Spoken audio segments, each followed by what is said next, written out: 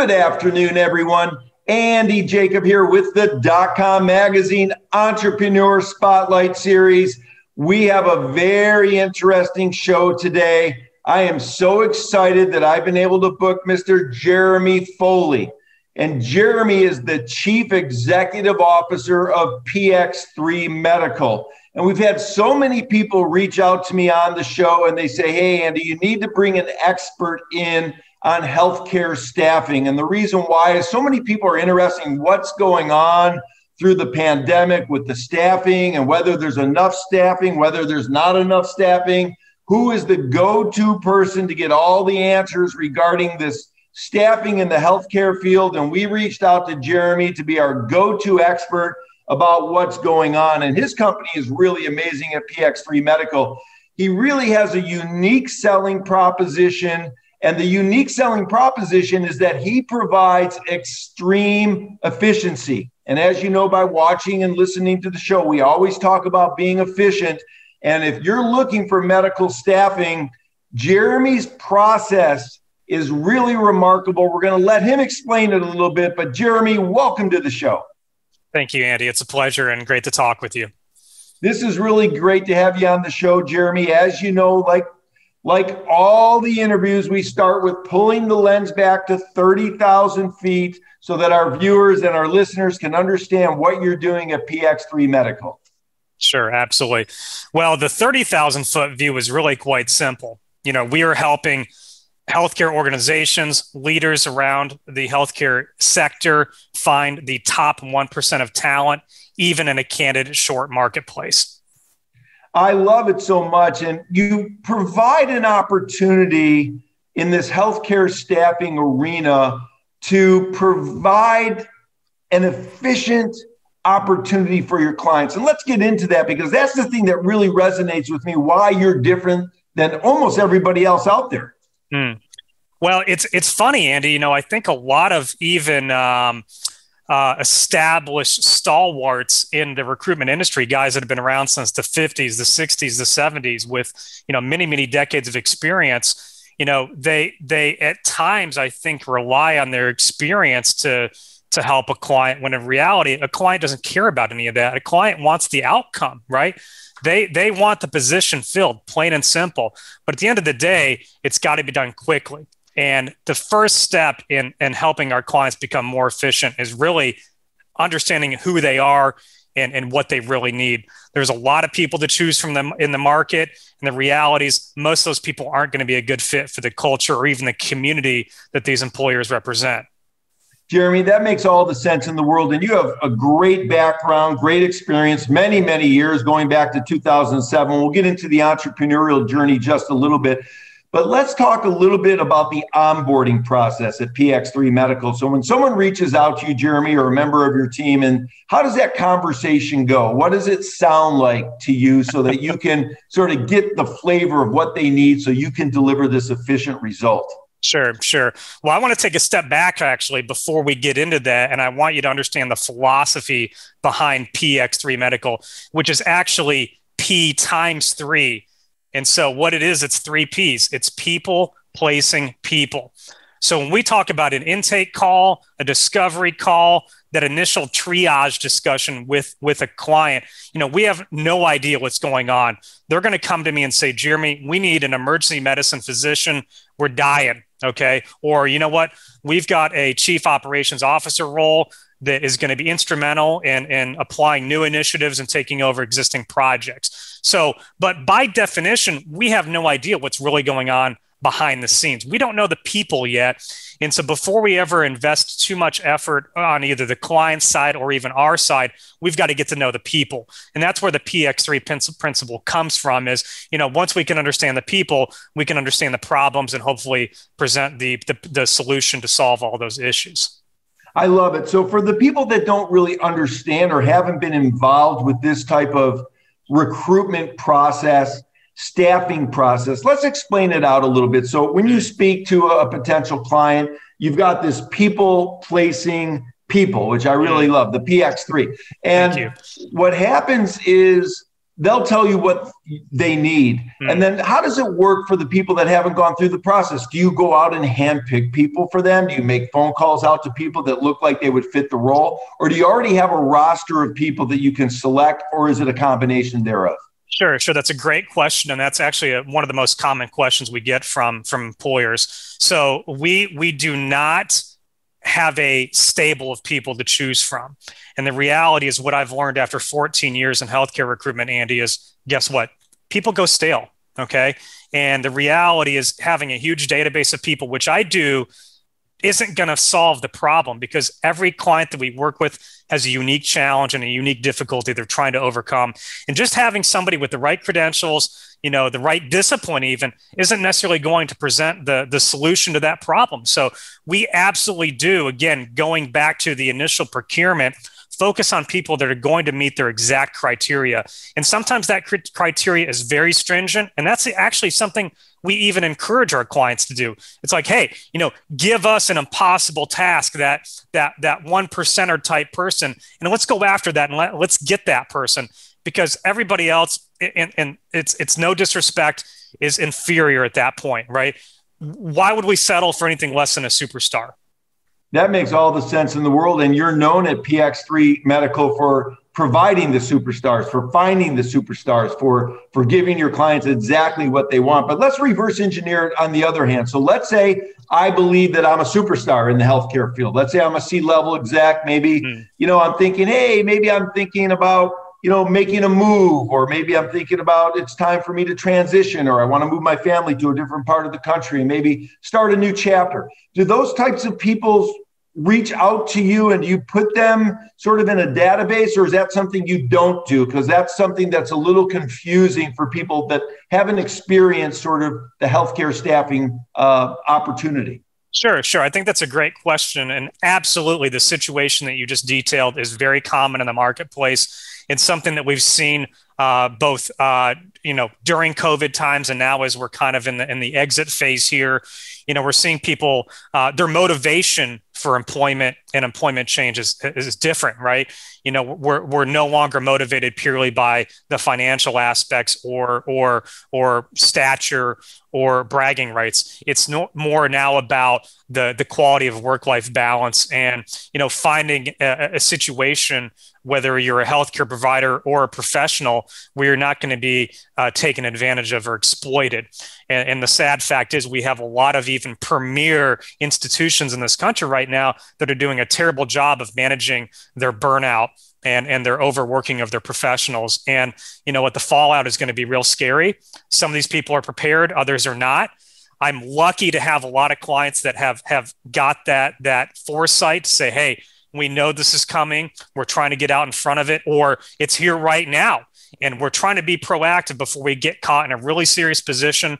Andy, oftentimes we work with employers that are in communities or in environments that are really not attractive. Okay. These are not prime locations. These are not prime positions. And the sad fact is, it's very difficult to attract top talent. So they have to make the most of their retention strategies and mechanisms to make sure they don't lose any of the talent they have, whether it's mediocre or not. So, to go back and answer your question, if somebody approaches me, either just out of curiosity or they want us to target a direct market for them, we absolutely can do that. But the fact of the matter is, oftentimes employers are looking for something, again, very specific, which we're encouraging.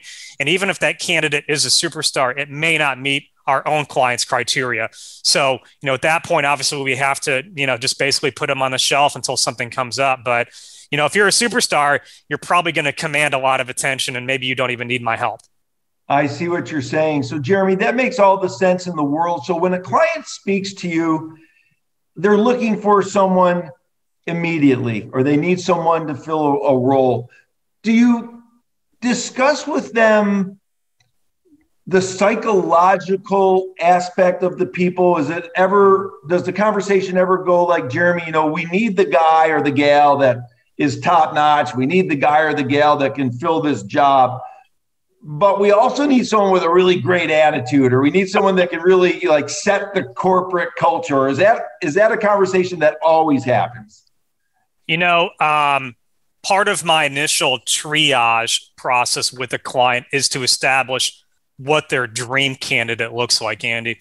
And it's funny how often during that discussion that, in my opinion, the requirements they're looking for should be inherent in the position, period. Things like you're talking about, somebody who's a fit for our culture, somebody who empowers those around them, whether it's their subordinates or superiors, somebody who's driven to do more than just the confines of the role itself. And clients come to me and say, we want these kind of abstract things. And I'm going, well, that should be everybody, right? That's not something special. That should be anybody and everybody, because once you start to remove some of those defining criteria that you or I think are probably, again, inherent in any solid candidate, once you've removed that criteria, what do you have left? I mean, you really have an average or below average candidate. And is that even somebody you want to hire, let alone even interview? That makes all the sense in the world. And that's very fascinating. One thing that you've been able to do at PX3, which really caught our attention, and one thing that really separates you again, is everybody needs to be more efficient. The marketplace is demanding it. And the marketplace is saying, why would I look at 10 candidates, for example, when I can look at one that Jeremy has selected for my particular needs? So let's talk about that, because that's the way in which you've really been able to really segment out your business from so many others in the space, because you deliver efficiency. You don't deliver maybe 10 or 20 candidates and have your client spend all this time, energy, and effort, going through all 10 or 20. You deliver like the one that you feel is the best one. So let's talk about that. And where did that come from? Sure. Well, actually, it came through trial and error, as all great things do, right? So, early in my career, I got to a point where I was sending, 3, 4, 5, 6 people that, they were all good. They were all worthy. But at the end of the day, we found that maybe we were focusing our efforts on the wrong people. We get all the way to the point where we're extending an offer and the candidate declines, and now we're going back and starting over, and people have fallen off, and just, all these things that employers struggle with themselves, and even with agency assistants may continue to have those same trends. So, I was lucky to have a great, actually technically 2 mentors early in my career teach me the good, the bad, the ugly, and yet the learning process continues. I've got, well over 14 years now in the industry, having helped thousands of different clients in a variety of settings. But the efficiency thing really comes down to, and I don't mean this to be greedy, but, my desire to succeed, plain and simple, because when I succeed, my client succeeds and everybody wins. And so I think if you're truly focused on achieving the outcome the client wants, efficiency becomes second nature. It becomes a mandatory in the process. And so when I talk about even our very, very first conversation with an employer in establishing their criteria, we're at that very, very first stage, the foundation, if you will, establishing efficiency protocols by very simply eliminating the chaff from the wheat, right? We're not looking at every possible option. We are looking at those 1 or 2 people. Well, how do we get there? Well, we look for those superstar qualities, right? We look for the people that meet the cultural and community needs. We look at the people that, want to do more or have a long-term vision that this employer also shares, or vice versa. So, at the end of the day, it starts in the beginning and focusing on what you really want. So often, Andy, what happens is employers, unfortunately, due to that dynamic, they're out in the market not only looking for good people, but they're trying to promote their own organization, right? The problem is it's very difficult to self-promote, but also filter and screen people. Because when I'm talking to you and say, hey, you know what, Andy, I want to bring you on as VP of Market here at PX3 Medical. Well, guess what? I want to promote all the great things that you're going to be interested in. But at the same time, I'm trying to be careful to also validate you and your credentials and your experience to make sure if you're a good fit. But it's nearly impossible to both screen and promote at the same time, which is really one of the main advantages of working with an independent firm like mine. Guess what? We're not biased. We're third party, intermediary. And even though we're acting as an ambassador for our clients, we don't have any vested interest in that particular candidate because the candidate has not proven worthy yet. We have to put them through the test. And so by the time they go through that, trial and those tribulations and end up on the employer's desk, all the filtering, all the screening is done. And now the employer can focus exclusively on promotion rather than having to filter out that person to make sure, hey, are they even viable for the bare necessity of this position? And again, I don't mean to make any disparaging comments to any other recruiters in the industry. They're like all things in life, there's a spectrum, and I'm not going to get into that on this discussion, but, not everybody has that same process. There are a lot of firms that have a lot of success by the shotgun approach. Like, hey, here are 10 people that might meet your needs. Call us if we can help.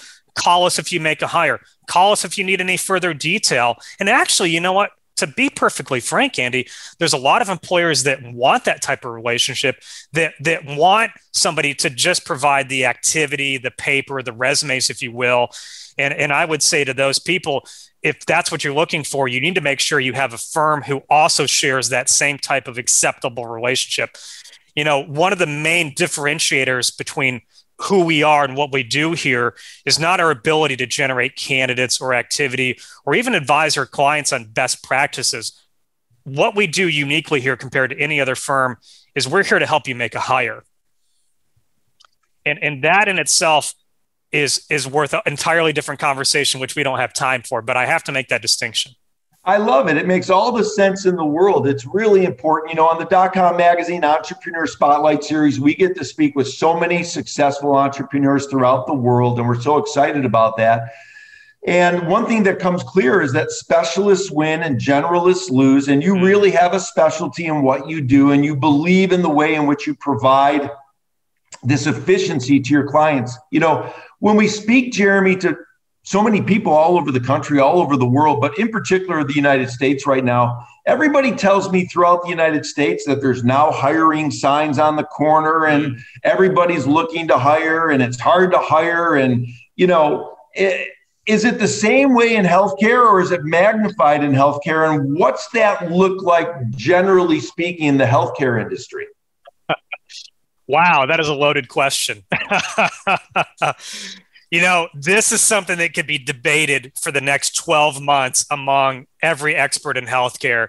And the reality is, you cannot paint this with a broad stroke. You just cannot. Every market right now is experiencing something different. And within those markets, healthcare is kind of neat because there's so much in healthcare, right? You've got people that are coming in and working fresh out of high school in these very entry level, foundational type roles. You have people that have been in executive or leadership positions for multiple decades, and you have the entire spectrum almost of our entire educational and professional realm. And so because of that, when you come to me and ask me, you say, Jeremy, well, what's the difficulty and what are the trends in marketing in recruitment for the healthcare market? Well, it really depends. There are consistent shortages right now for nurses. This is something that has plagued healthcare for the last 20 plus years. And yes, absolutely. I think even from an outsider's perspective, we know that COVID has amplified the shortage of nurses in healthcare, right? But that holds true for almost, again, every discipline in healthcare right now. And so there's a big push now on, how do we make the most of the current existing staff, whether it's a low-level tech, a first-year nurse, or a physician with 15 years of experience, right? How do we make the most of current senior leadership and management? There's a lot of people that are looking at healthcare right now from other industries and going, you know what? I think I can help. I think I can provide a different perspective and bring some new solutions to problems that we've encountered in manufacturing, in textiles, in tech, in finance, and whatever. And you have what we are seeing now is an influx of new blood, basically, right into the healthcare arena, offering creative solutions. You've got Amazon, you've got Walmart, you've got all these other huge players jumping into healthcare saying, hey, I can try, I can maybe present something different. And the same thing applies obviously on the employment perspective. Guess what? there's not enough people, right? Where are these people coming from? And so we're looking at educational programs, we're looking at, legislation, and we're looking at, our community leaders to say, hey, what can we do to produce more of these trained and talented individuals? When we look at small, rural, underserved communities that might produce, one healthcare executive or provider every decade, right? Well, how do we multiply that by 3 or 4 or 5 times, where now those communities can be self-sustaining, right? Or act as a feeder for regional and mid-size clients. So, I think, like a lot of other industries, COVID has made us really kind of look inward for solutions that, have continuously been a problem. But now it's, hey, we're forced. We have to do something, right? Yeah, I love it, Jeremy. Obviously, you're a forward thinker. You're a zeitgeist. You know what's going to be happening into the future, and you're thinking about that, and that's very important. And when we think about PX3 and we think about the case studies and some of the testimonials that you have, it's absolutely incredible. And in the healthcare field, I would imagine that if I'm a provider, or if I'm looking for a provider, and if I don't have the right provider, or I'm missing a provider in my healthcare system, it's just costing me nothing but money. And I'm probably having a lot of headaches within my system because I don't have that provider. I'm sure the patients aren't getting the best experience, so the patients are never going to return as well. And it seems like, you can step in, Jeremy, with PX3 and handle the entire process for your clients, which is really, really awesome. And I really love that so much. Now, I know you've sliced out a little time before our interview today. We had a little chance to chat, and I know you're just slammed, and so many people, especially now, are looking for PX3's advice and expertise and placement. But before we go today, Jeremy, I wanted to talk about entrepreneurship, because you mentioned something very interesting. And I know that you got your start way back in 2007. And when you were working in the industry, you had a chance to learn from 2 of the top professionals in the field. And I believe earlier in our conversation, you called them mentors. I believe they're probably the same people.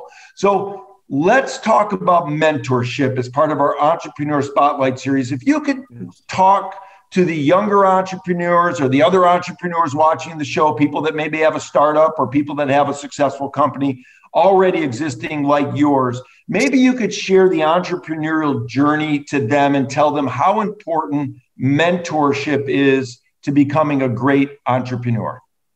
Wow, what a question. That's a tough one. I wish I had an evening to simmer on that, Andy.